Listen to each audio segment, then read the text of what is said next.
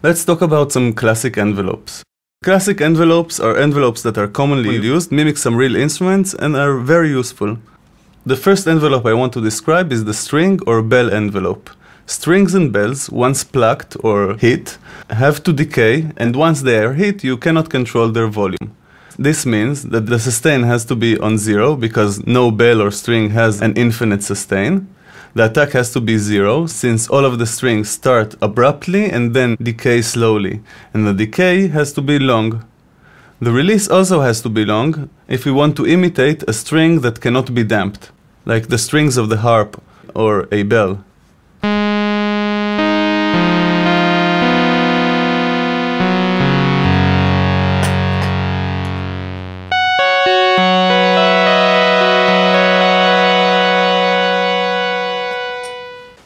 The next envelope is a piano envelope or a guitar bass envelope. This envelope is similar to the string envelope, only it has 0 release. This means that whenever the player wants to, he can let go of the note and the sound will stop.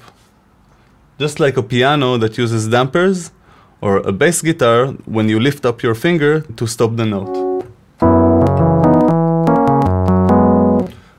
What you're hearing now, the small clicks, is a common problem with envelopes. Envelopes are originally intended to create slowly evolving waveforms. Those waveforms are usually much lower than audio rate. In our case, we have the attack set to 0 and the release set to 0. The clicks are because the envelope is cutting the sound too abruptly.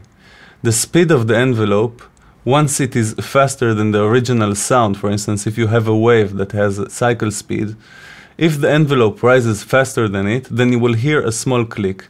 The easy way to fix it is just to tune your attack and release times to be a bit longer.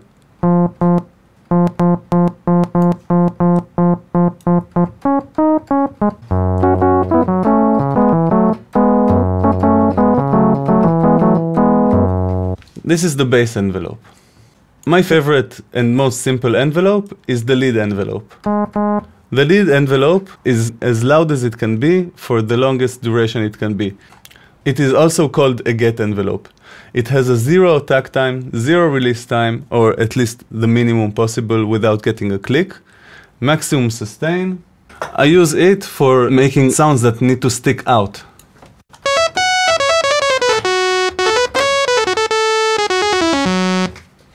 I know the synthesizer is not the best, but it's just for demonstrating the basics.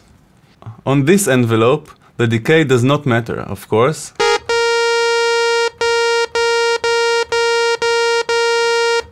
As we said earlier. Another envelope that is very useful is the pad envelope. Pad envelope is a long attack and long release and full sustain. This enables the synthesizer to fade in and out while the player lifts his fingers off the keyboard.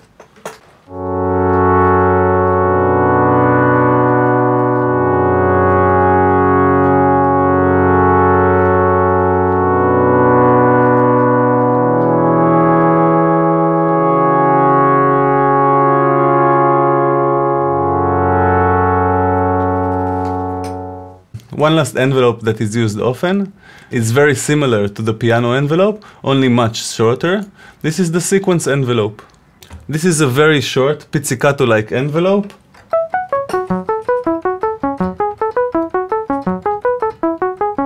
It is used for creating sequences and fast accompaniment parts. Several things not to do in an envelope.